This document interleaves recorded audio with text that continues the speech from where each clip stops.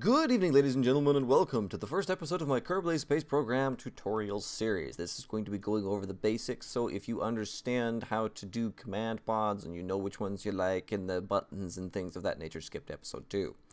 Now, we're going to start a game here. I'm assuming you're going to know how to go into the settings and edit things if you don't like how they are, and we're going to just do some tutorials here.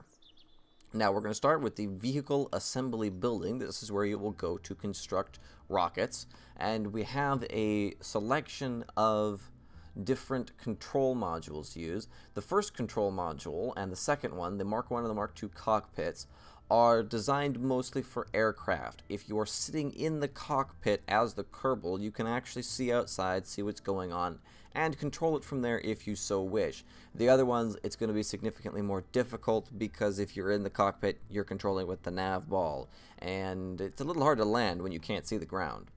We've got the Mark III cockpit, which is kind of a combination of a plane cockpit and a space cockpit. It is a little bit better when you're on the inside with view, but again, it's really not good. It's more designed to go into space than anything else. We've also got the Mark 1-2 and the Command Pod Mark 1.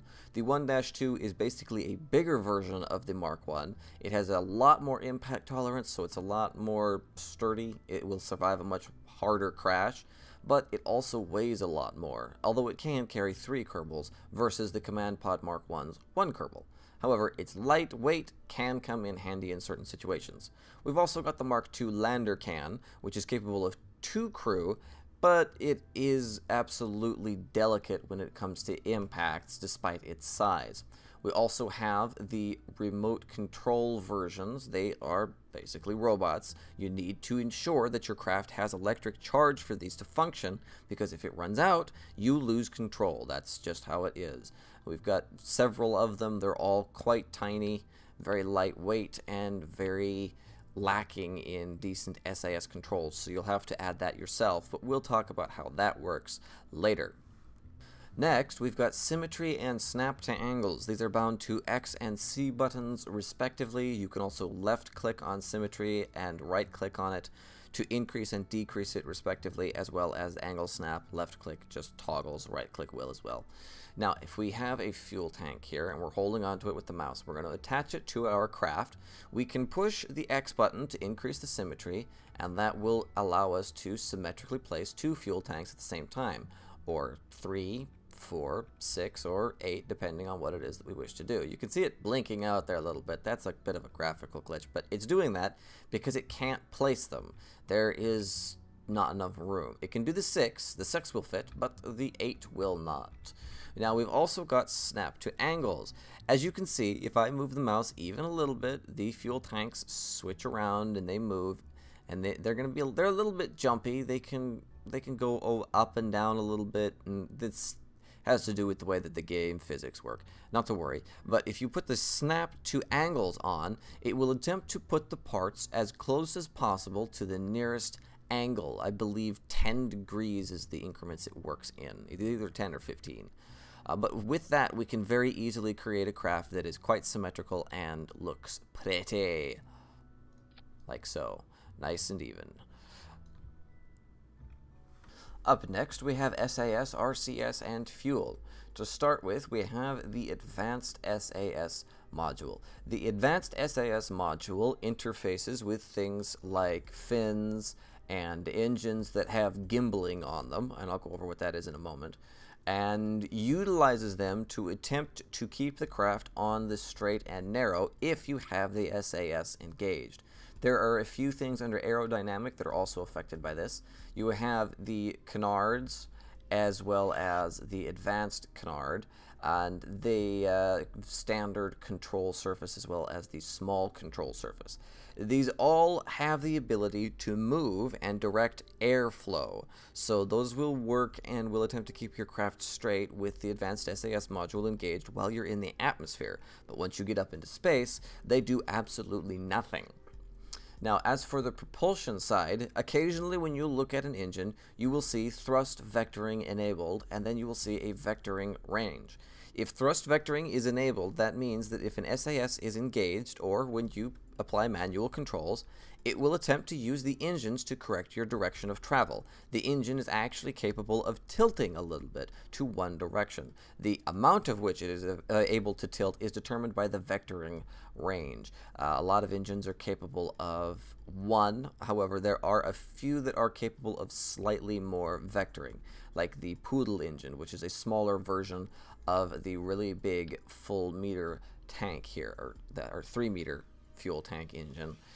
Is capable of a lot of gimbal, so it is very maneuverable, even though it is a small engine that has very little thrust. Next, we have the regular SAS module here. The regular SAS module comes in just the small size, or just a regular size, just the 1 meter version. There is a 3 meter version for those of you who want an SAS module for the larger fuel tanks, if you so desire. And the SAS module, or the sickness avoidance solution, whatever you want to call it, there's quite a few names for this thing. Basically, its primary function is to prevent spin. Your craft will spin less when you have an SAS module on it and it is engaged, because it's going to simply try and fight the spin. It will try to keep your craft upright as well, however, it does not have a great amount of force that it can apply to do so, so I do not recommend depending on it. You're going to want to either use an advanced SAS system, as well as some fins and some gimbaling engines, or you're going to want to use manual controls. We've also got RCS. The RCS is simply thrusters that go on the side of your vehicle and can correct its direction of travel to a certain extent. These are less useful in the atmosphere and much more useful when you're in space, because in space you can't control it using the fins. So you have to use either an SAS module, which can take a really long time depending on how big your craft is, or the RCS module, where you can simply add more if you find it takes too long. Now, be warned, the RCS modules require their own form of fuel. The RCS monopropellant tanks. You've got the regular one, the 3 meter one, and then the side-mounted roundified monopropellant tank, which you will find I happen to use a lot. I like the roundified monopropellant. It's neat. Next, we've also got the various engines. Now, there are a few engines that you can attach to the 1 meter versions. We have the liquid fuel engine here. This one does not have a gimbal on it, and it's going to make me do the symmetry here. But it is also the one with the most thrust. Now, there are a few things on the engines that you need to be aware of. First of all, engine max power and engine minimum power. Now, most engines, you can control their throttle. You can increase it or decrease it to a certain point.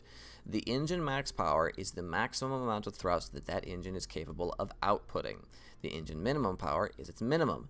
This doesn't apply to most engines. However, the solid fuel rockets, if I can find one, such as the Rocco Max solid fuel booster here, it's actually, it doesn't say on the engine minimum power, actually, go figure, but this engine cannot be shut down. It says that in the description there, engine cannot be shut down, so it burns at 300 all the time until it runs out of fuel. They can't be turned off, so bear that in mind. If you try to jettison one while it's burning, it's probably going to go flying up into your craft and total the whole thing. We've also got the LVT45 liquid fuel engine.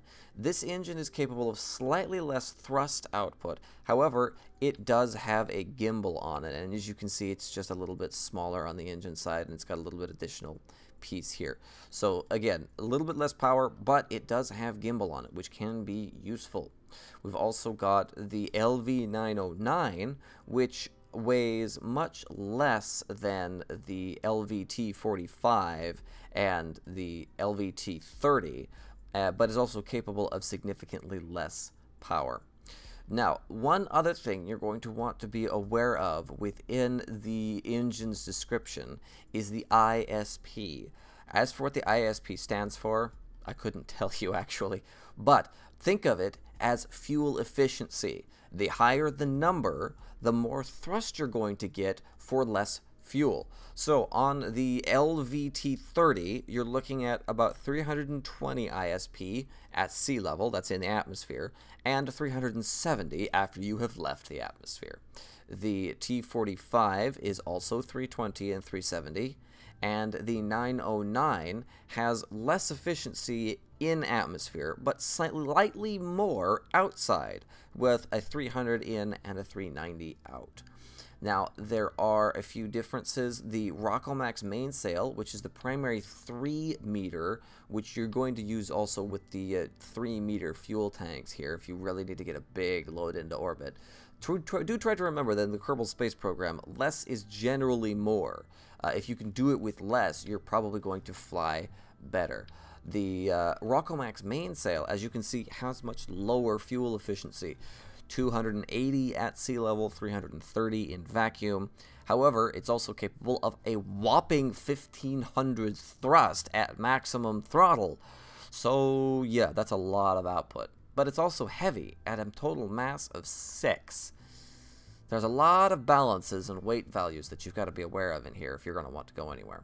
There are a few other motors, the really tiny ones, this one, which is an engine for ants apparently. I've never actually been able to use it for anything because its thrust is so ridiculously low, not to mention the fact that its fuel efficiency is bupkis. Next, we also have the Rockomax 2477, which I actually do use quite a bit. It's a reliable little engine, they're side-mounted, and they consume at least a respectable amount of fuel for a 20 output of thrust. We've also got the atomic rocket motor. This is an interesting one. It's good for certain situations. It's a bit heavy at 2.25. It weighs more than even the regular old 1 meter. But the advantage to the nuclear engine, which is also part of one of its disadvantages, is the fact that in the atmosphere, its ISP is 220, so it's very low fuel efficiency in the atmosphere. It's only capable of outputting a maximum thrust of 60, but in vacuum, so in space, its ISP jumps up to 800, so you can get twice as much thrust out of the same amount of fuel that you would out of the LVT-30. Do bear in mind, it takes a significantly longer time to burn that fuel because you can only put out 60 maximum power at a time. Now, ISP relates directly to fuel consumption. So your engine will always put out the amount of maximum or minimum power that it is that you have the throttle currently set to. But depending on whether or not you're in vacuum or in atmosphere will determine the amount of fuel that the engine consumes to put out that amount of thrust. So if I were to, for instance, launch this craft right here, it would suck fuel like crazy and put out almost no thrust. But if I were to then put it in space, it would put out the exact same amount of thrust, but you would see it affecting the craft because in space you don't have to worry about dealing with the gravity of the planet, and it would consume almost no fuel. It would just kind of sip on your tanks there, which is quite useful indeed. There are also variations of the fuel tanks. You've got little half tank sizes here. We've got the double long size tank here, and this also applies to the great big 3 meter tanks. We've got our little half tank, the regular tank, the half tank, which actually I think is what this thing is, and then the ginormous orange tube of doom. And we've also got the jet engines, but we'll go over those when we actually decide to go over to that building, as well as the fuselages that only have fuel in them. Do not use these if you want to get into space with rockets. They only contain fuel, and if you look at the rocket engines, they require both liquid fuel and oxidizer. So while they do technically use the same fuel, the rocket engines require oxidizer as well, and won't go anywhere without it. There's also the Separatron. These can be used rather interestingly with your separation stages to try to get things away from your craft if you really want them to just go away and get out of the way before you do things if they make you nervous. And they can make you nervous. You have every right to be nervous if they do. There is one more rocket here. He's a little bit of an interesting bugger. The Toroidal Aerospike rocket. This one was originally a mod, but they did like it and installed it in the game eventually. You'll notice that he has some pretty good ISP here. Of all the other regular nuclear rocket engines, he's got the best ISP out of all of them, but again, slightly less throttle. His maximum output is only 175. Obviously, you cannot land on this thing. It just does not work. It will snap right off. But its ISP is a 388 in atmosphere and 390 out of it. So that's pretty good. So if you can get away with using these, you'll find their fuel efficiency makes your life much, much easier. Alright, and that concludes the first episode. Thank you for joining me for my tutorial series on how to Kerbal Space Program. We went over engines, control, and your various command pods, as well as certain aspects of the interface. Next time, we're going to dive into some more advanced things, such as the various things you will find under structural, from the space duct tape, which is the strut connector, to how to use action groups on your craft, and, of course, the launch sequence. Thank you for joining me.